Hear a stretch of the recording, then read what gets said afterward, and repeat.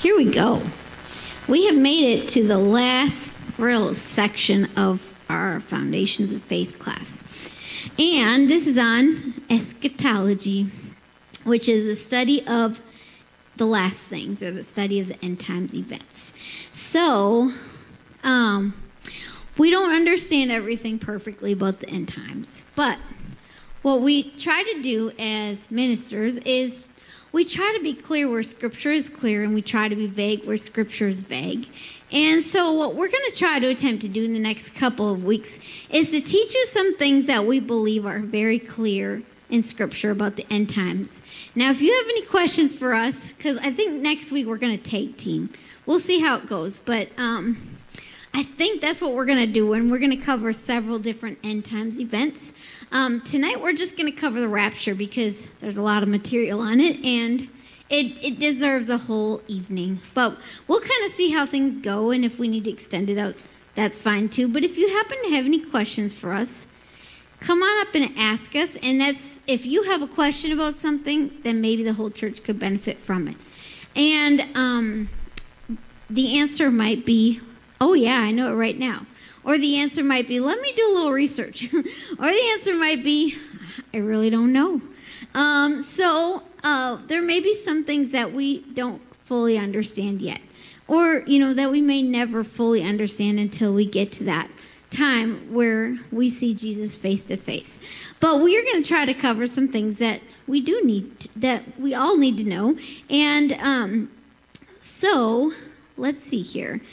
Our last 4 fundamentals or foundations of faith are having to do with the end times. Number 13 is the blessed hope.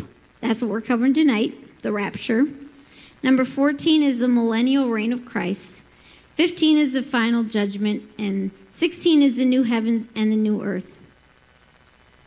Now, there are some other events that the Bible talks about that we will also be talking about, like the tribulation, the marriage supper of the Lamb, and the second coming. And I want to show you this timeline. We got the timeline up there. We're getting there. Here we go. So this is not the best picture, but this is sort of like to the best of our knowledge, a panorama of end time events, things that we think are going to happen. We're going to cover this in a lot greater of detail next week. But I will be talking just a little bit about some of these events because you can't talk about the rapture without mentioning them. So here's just kind of like a little timeline. We believe eventually, I shouldn't have said eventually, but we believe that at some point in time the rapture will happen. That's really the next event that we know about. And then during the next 7 years in heaven, there will be what we call the judgment seat of Christ. And that's when Christians will be judged for their works. But on earth there'll be a tribulation. Now, I'm not going to go any farther than that because we'll talk about the rest next week.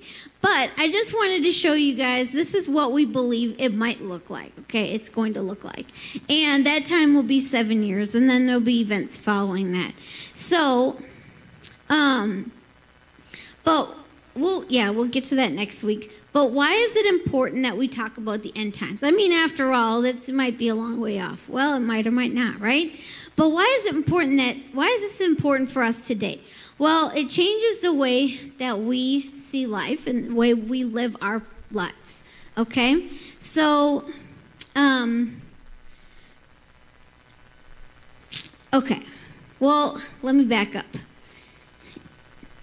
First of all, it's taught in the Bible. I got ahead of myself. Sorry. So Daniel, Zechariah, the Gospels, and all the epistles and Revelation are where it's highlighted, but there are traces of knowledge that we can gain from all books of the Bible. Well, maybe not all, but most of them, okay? So we need to talk about it because, number 1, it's taught in the Bible, and number 2, it affects how we live today.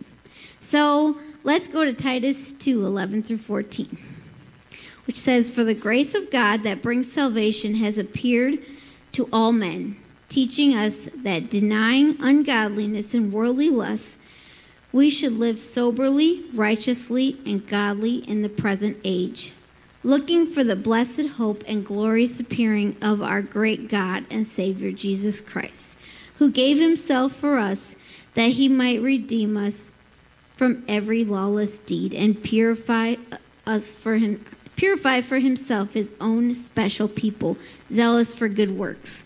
So if we live in light of the rapture, the imminent return of Christ, imminent means we don't know when it's going to happen. It could happen any day.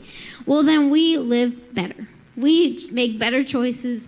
We walk more closely with the Lord. We check our hearts more often and make sure, am I living in right relationship with God? So it does change the way that we live today, but it also brings us hope when we're facing difficult times.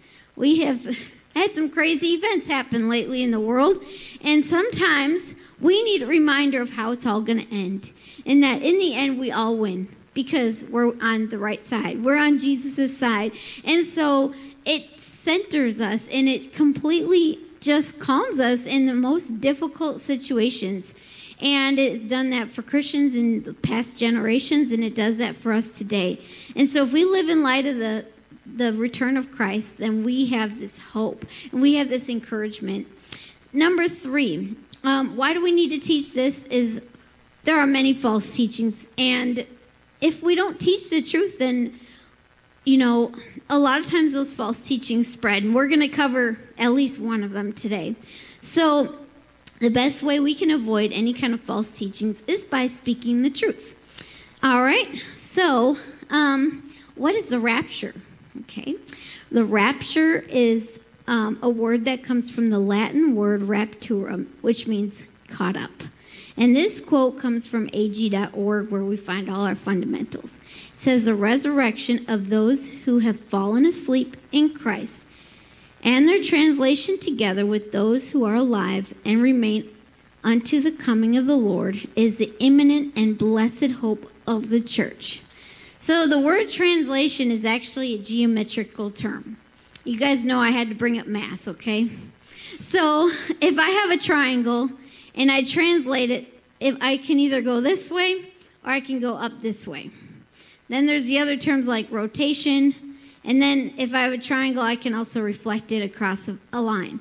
So our translation is, of course, going to be us moving from here to there. And so that's what they're talking about, our translation. Of course, it's a little different than the mathematical sense, but our translation is us being moved from here to there suddenly in a flash. In an instant, all of a sudden, we're up in the air with Jesus. When will the rapture take place? Well, we know it could be any day. Jesus said that we would not know the day or the hour, and this is very clear in Scripture. This just always gets me, how some people think they can predict the return of Christ. And, I haven't seen too many other things that are just this crystal clear, but the fact that we don't know when it will happen, it could happen 2 seconds from now, and we don't know. So here are a couple of passages. Now, if you really want to study eschatology, a good place to start is Matthew 24 to 25 and Mark 13 through 14.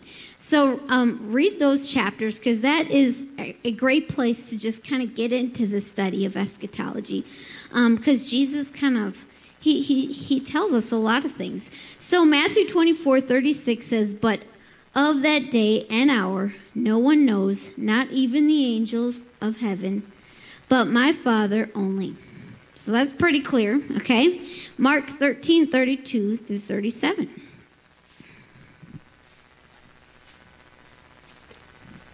Says, but of that day and hour no one knows, not even the angels in heaven, nor the Son, but only the Father.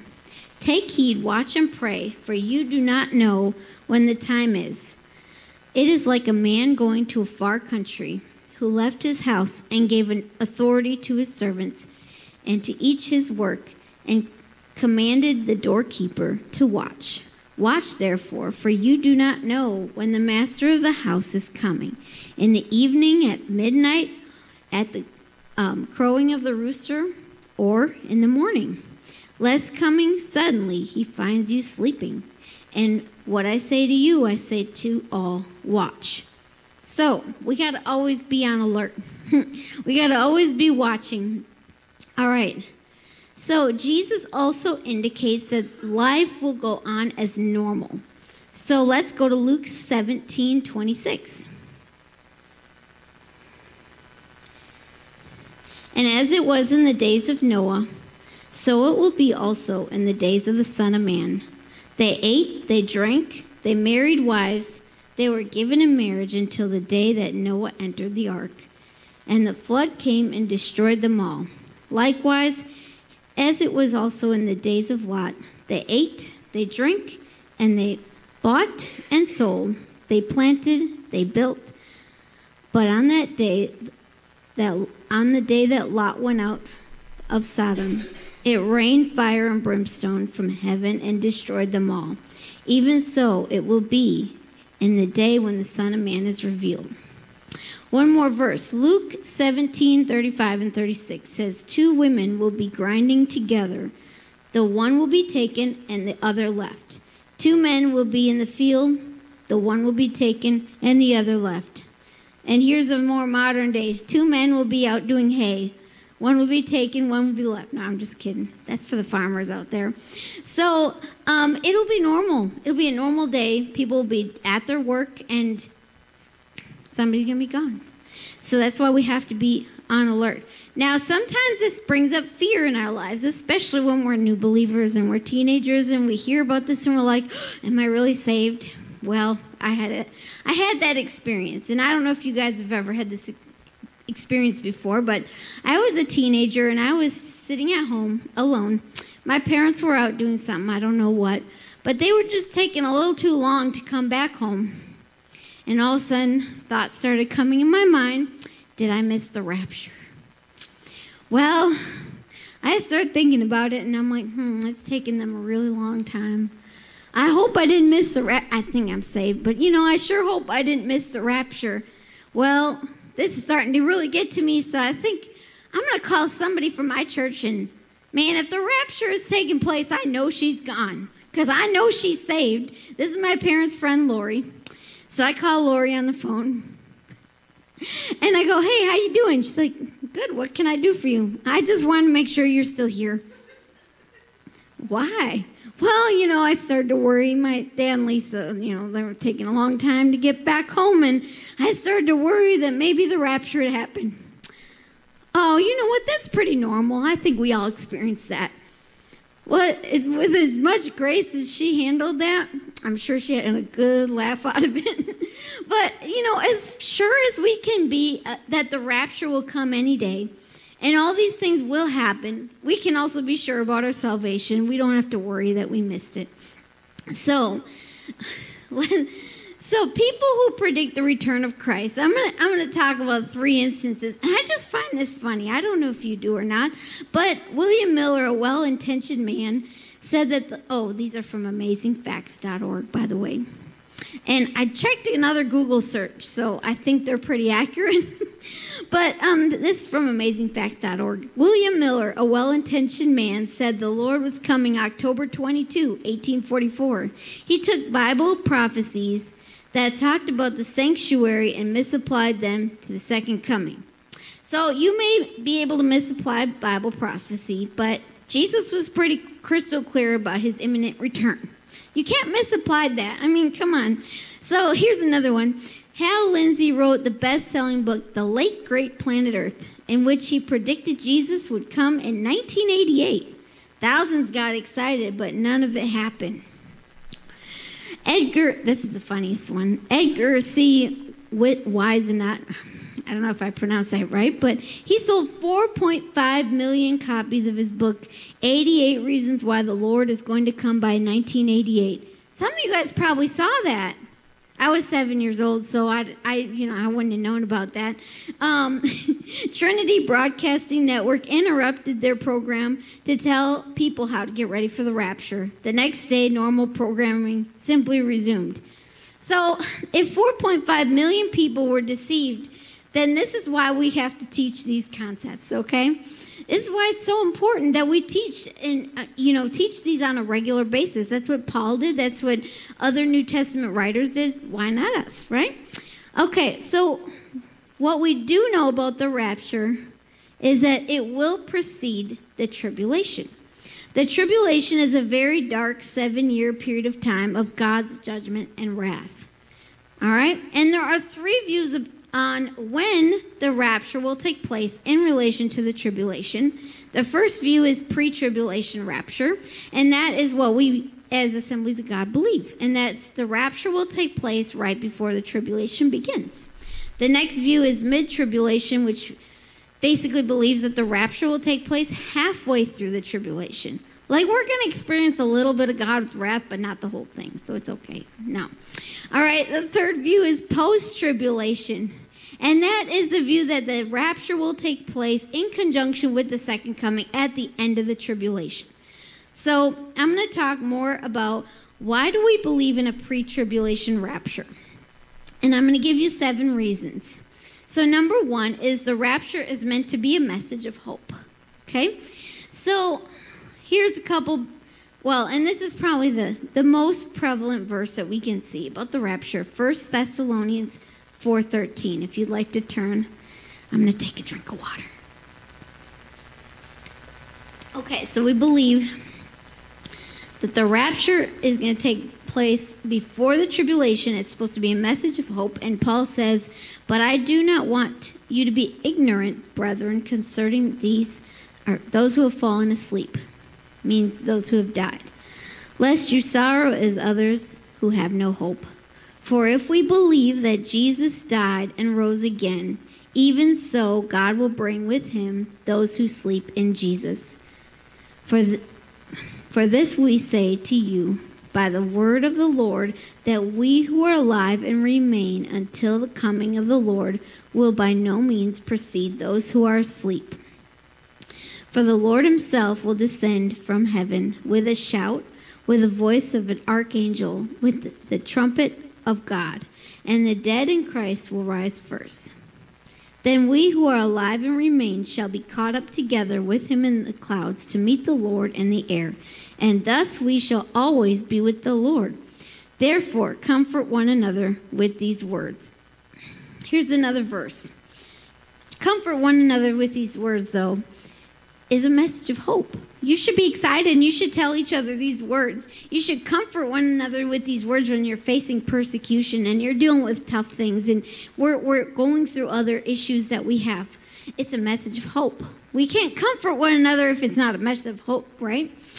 It's got to be a message of hope if it's going to bring comfort. So, 1 Corinthians 15:51 says, "Behold, I tell you a mystery. We shall not all sleep, but we shall all be changed. In a moment, in the twinkling of an eye, at the last trumpet. For the trumpet will sound, and the dead will be raised incorruptible, and we shall be changed." Hallelujah. "For this corruptible must put on incorruption, and this mortal must put on immortality. So when this corruptible has put on incorruption, and this mortal has put on immortality, then shall be brought to pass the saying that is written, Death is swallowed up in victory. O death, where is your sting? O Hades, where is your victory?" Does that sound like kind of depressing or exciting to you? I don't know, but that sounds like a message of hope. Okay, so number 1 is supposed to be a message of hope. And I'm going to share an illustration here. Now, did you guys know that 32 of the hymns in your hymn book talk about heaven? And more talk about the resurrection and other concepts related. But this one's not in the hymn book. And this just really demonstrates the attitude that we are supposed to have towards the rapture. And you guys might have heard this one. It's called, "Is It the Crowning Day?" And it goes like this. "Jesus may come today, glad day, and I would see my friend, dangers and troubles would end, if Jesus should come today. Glad day, is it the crowning day? I'll live for today, nor anxious be, Jesus my Lord I soon shall see. Glad day, is it the crowning day?" It's a message of hope. Second, the tribulation is the judgment of God, not men. Now, people get this confused. I heard this on a YouTube video. Somebody said, well, those pre-tribbers, man, they think they're never going to have to experience persecution. That's not true. Persecution is the judgment of men. Now, will persecution be part of the tribulation? Yes. But if you look at the Bible in Revelation, you see the judgment and the wrath of God in the tribulation. Yeah, maybe there's a lot of persecution, but the tribulation is in essence a lot more than just first century Christians being persecuted, okay? Or, anyone for that matter. But if we believe in a pre-tribulation rapture, that doesn't mean that we will not be suffering any persecution. In fact, Jesus promised that we would. In fact, people all over the world are suffering persecution right now. And we aren't suffering that physical persecution because of where we live. But doesn't mean that we won't before the tribulation begins. So we're not really saying we won't experience persecution, because that'd be that would counteract the Bible.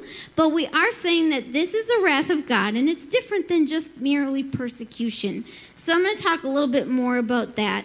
So the tribulation is God's righteous wrath being poured out on a sinful, wicked world. So God deals differently with the righteous than he does with the wicked. Let's look at some examples. So Noah and the flood. In the Old Testament, we see Noah, the only righteous man, and his family being spared. The rest of the world got destroyed. Sodom and Gomorrah got destroyed, but Lot was spared. Israel and Egypt, during the 10 plagues, the last few plagues, there was a separation between the Egyptians and the Israelites. And the Israelites didn't have to suffer those last few plagues. Joshua and Caleb versus the other 10 spies. Joshua and Caleb got to inherit the promised land where the other 10 spies did not. So when God judges, there's a distinction between the righteous and the wicked. And that is why we can believe that we are not going to have to suffer the wrath of God. Okay? 3, God pouring out his wrath upon his obedient followers isn't loving or just. All right? 1 Thessalonians 5:9 says, "For God did not appoint us to wrath, but to obtain salvation through the Lord Jesus Christ." Have you ever disciplined a child for doing good? Probably not, right? There's no point in it. What are you trying to teach them? Okay? You're trying to teach them that they should be bad? I don't think so. So, furthermore, God's wrath has a purpose. It's to discipline the wicked. It's to punish the wicked. And not only that, but God pours his wrath out in 3 sets of 7 judgments. 3 meaning complete and 7 meaning perfect. God has a purpose. It's not wasted. He doesn't just throw out his wrath for no reason at all. God has a purpose in his wrath, and we were not appointed to suffer wrath. He doesn't really want anyone to suffer his wrath. He'd rather have the whole world be saved. But not everyone chooses him. So, let's see here. Revelation 6-18, and this is number 4. Revelation 6-18 describes the tribulation in detail. And in those chapters, the church is nowhere to be seen. It's taken out of the way. And Paul talks about the church being taken away in 2 Thessalonians 2:7-8, where he said, "For the mystery of lawlessness is already at work. Only he who now restrains will do so until he is taken out of the way, and then the lawless one will be revealed." Which means when the Antichrist comes, we're out of here. So we don't really have to experience that. If we are serving God, if we are walking uprightly before the Lord, if we're ready for the rapture. Number 5, the rapture and the second coming are 2 distinctly different events. So 1 Thessalonians 4 describes the rapture. Zechariah 14 describes the second coming. Zechariah 14:1-4 says, "Behold, the day of the Lord is coming, and your spoil will be divided in your midst. For I will gather all the nations to battle against Jerusalem. The city shall be taken, the houses rifled, and the women ravished. Half of the city shall go into captivity, but the remnant of people shall not be cut off from the city. Then the Lord will go forth and fight against those nations, and his fist, as he fights in the day of battle. And in that day his feet will stand on the Mount of Olives, which faces Jerusalem on the east. And the Mount of Olives will be split in 2, from east to west, making a very large valley. Half of the mountain shall move toward the north, and half of it toward the south." And it keeps going on. But But one thing to note is he will come and his feet will land on the Mount of Olives. This is the second coming, 7 years after the rapture. The rapture, he's not coming down to earth. We're meeting him in the air, okay? So there are two different events. Now, this is the most striking one. This number 6 is the Jewish wedding is a symbolic picture of Christ coming and the events to follow. So there are 5 stages of a Jewish wedding. And this is pretty cool, I think. The first stage is the marriage covenant, which we call the ketubah. And that's when a man would travel to his prospective bride's home and they would decide on a bride price. Women didn't really have a whole lot of rights back then. They were kind of considered property, but so they would decide on a bride price. And they would sign the ketubah and they were legally married. So, Jesus came to earth to establish a new covenant, paid the bride price for us. And if we sign that marriage contract, meaning we accept him as our Savior, we're not engaged, we're married. So now, second, we have the betrothal period. So this would be when the groom goes away, and most likely he would add addition onto his father's house, and that would take about a year. They'd be separated for a year, and the woman a lot of times would take a trip as well. And that's why we see Mary going to visit Elizabeth, because that was pretty normal. A woman would take a trip before the rest of the events of the marriage would take place. Now, Jesus went to prepare a place for us too. John 14:1-3 says, "Let not your heart be troubled. You believe in God, believe also in me. In my Father's house are many mansions. If it were not so, I would have told you. I go to prepare a place for you. And if I go to prepare a place for you, I will come again and receive you unto myself, that where I am, there you may also be." That's pretty cool. Well, then we have the marriage procession. So what happens is the groom, he basically kidnaps the bride. It's pretty cool. The groom would show up with little warning. She knew kind of it was about a year, so she kind of had an idea about what time, but she really didn't know when it would happen. Well, he'd show up with an escort, and this escort would announce the coming of the groom so that other people could be able to relay that message to the bride, and the bridesmaids would come out and meet the groom, and then they'd escort him to the bride's house. He'd kidnap her, and then he'd bring her back to his house. And there would be a whole long procession of bridesmaids and groomsmen. And Jesus really describes this scene in Matthew 25:1-13. And he's using a parable to describe the importance of being prepared. But some scholars believe that the virgins in this parable are actually bridesmaids, which to me kind of makes sense. So I'm going to read this and think about, like, as you're listening, think about what this looks like and how it could relate to the rapture. So number 1 says, "Then the kingdom of heaven shall be likened to 10 virgins who took their lamps and went out to meet the bridegroom. Now 5 of them were wise and 5 were foolish. Those who were foolish took their lamps and took no oil with them. But the wise took oil in their vessels with their lamps. But while the bridegroom was delayed, they all slumbered and slept. And at midnight a cry was heard, 'Behold, the bridegroom is coming. Go out and meet him.' Then all the virgins arose and trimmed their lamps. And the foolish said to the wise, 'Give us some of your oil, for the lamps are going out.'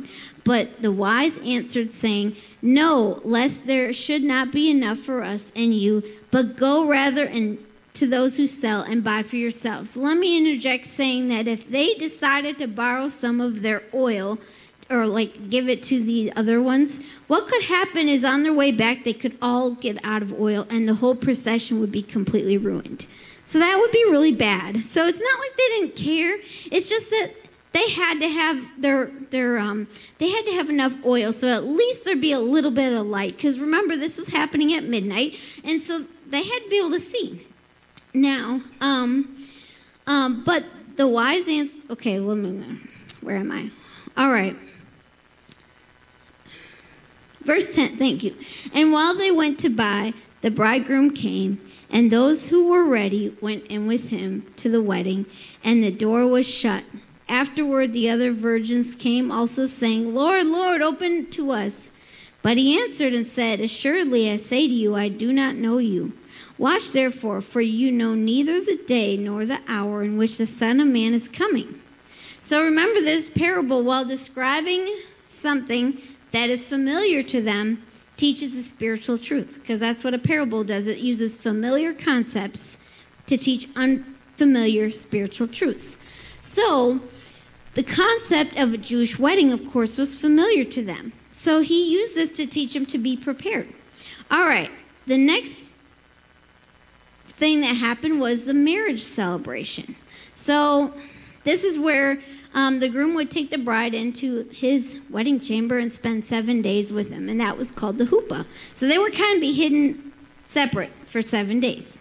And we believe that during the tribulation will be a time where we are in Jesus. We are in heaven with Jesus.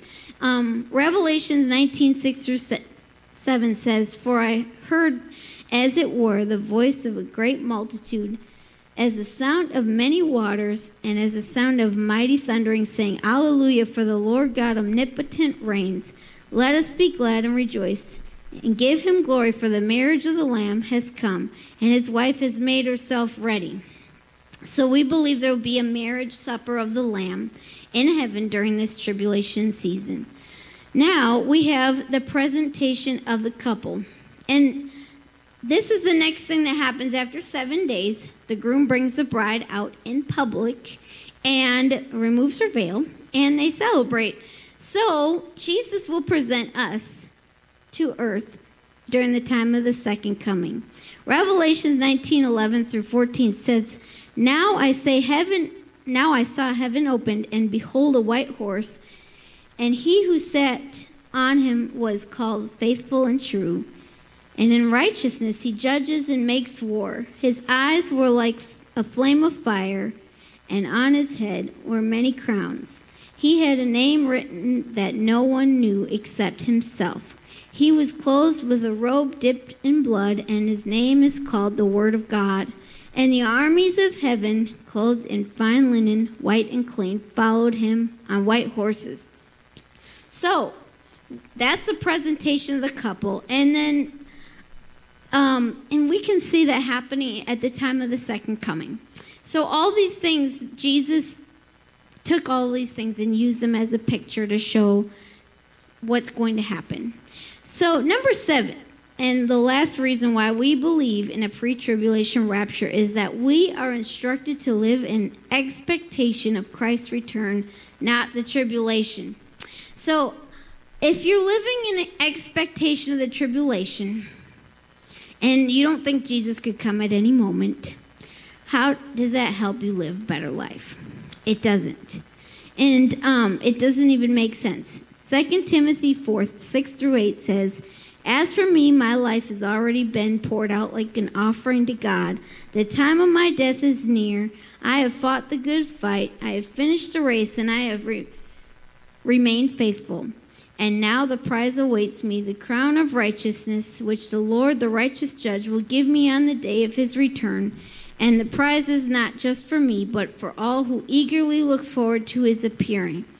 So we should be looking forward to his appearing, not dreading the tribulation. And that's what God calls us to do. Now, sometimes it kind of seems like, well, it just may be too far away, or, the world ain't that bad yet. Or sometimes we think it's just too good to be true, man. Us being taken out of this world, and man, sometimes it feels that way. And sometimes we feel like we just gotta be a little more realistic. No, that's not what the Bible tells us to do. It tells us to eagerly look forward to God sending his Son down and getting us.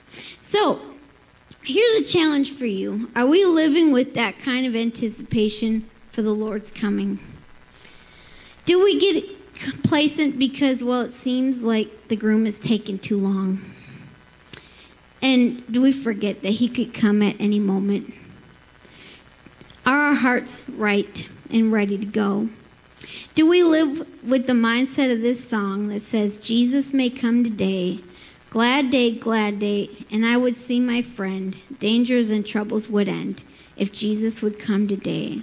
Glad day, is it the crowning day? I'll live for today, nor anxious be. Jesus, my Lord, I soon shall see. Glad day, is it the crowning day? Is there anything in our lives that would keep us from that celebration? Whatever it is, I can guarantee you it's not worth it. You don't want to miss out on the wedding celebration because nothing you could experience here will ever be that good. I'm going to end by reading Paul's challenge to the Thessalonians in 1 Thessalonians 5.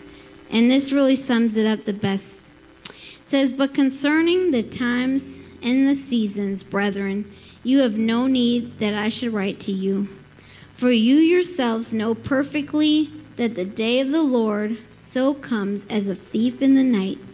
For when they say peace and safety, then sudden destruction comes upon them as labor pains upon a pregnant woman, and they shall not escape. But you, brethren, are not in the darkness, so that this day shall overtake you as a thief. You are all sons of light and sons of the day. We are not of the night, nor darkness. Therefore, let us not sleep, as others do, but let us watch and be sober. For those who sleep, sleep at night, and those who get drunk are drunk at night. But let us who are of the day be sober, putting on the breastplate of faith and love, and as a helmet of hope and salvation. For God did not appoint us to wrath, but to obtain salvation through our Lord Jesus Christ, who died for us, that whether we wake or sleep, we should live together with him. Therefore, comfort each other and edify one another, just as you also are doing." He's saying, I want you to be ready, because God doesn't want you to suffer this wrath, this tribulation. He didn't appoint this for you. So be ready, live soberly, live right with God every day. Let's pray.